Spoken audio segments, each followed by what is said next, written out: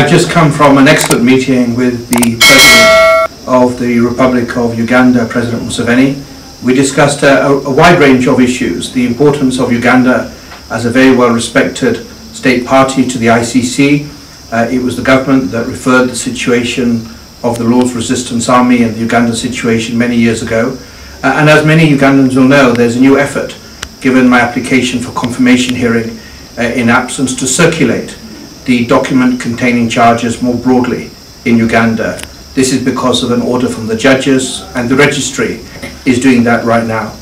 But with the President, of course, we discussed a lot of other issues. The region is critically important. It's a region that has difficulties. Sudan, one is seeing very concerning reports.